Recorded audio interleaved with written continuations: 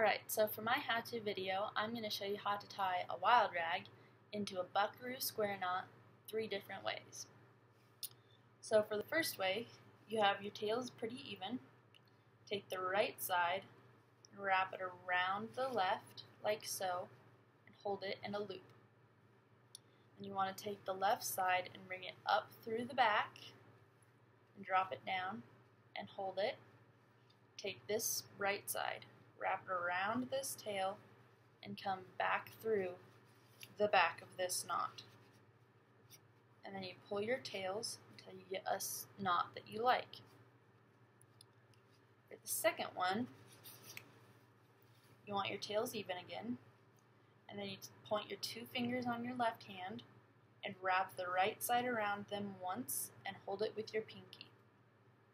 Take this other tail and bring it under, and you wrap your fingers again and hold it with your thumb, and you come through the top and grab this tail and bring it up and over, and then you have these 2 wraps on this finger, so you want to pull the top one down and so you expose the bottom one.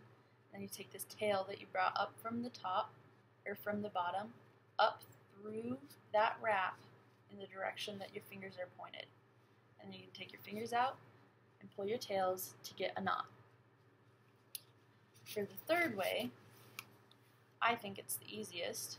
You take the left side this time and you wrap it around your 2 fingers just like you did the other one, and then you take the right side up through the middle of that knot or that wrap and drop it over, and you grab it and bring it around, and then this tail you move over so that you can see this wrap on your finger, and you take the other tail up through that wrap, pull it out, and then you can pull your fingers and you have your knot.